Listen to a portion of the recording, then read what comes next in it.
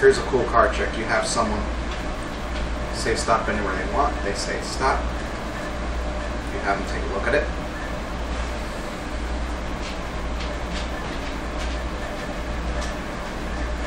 They can even mark it.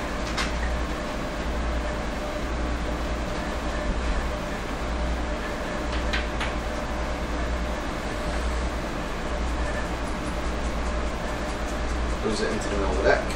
Give it a couple shuffles. And you take the cards, and you lose them inside the card case. There's a hole right in there, but we'll get back to that in a minute. Put it inside. We're going to take a zip tie and thread it through that hole.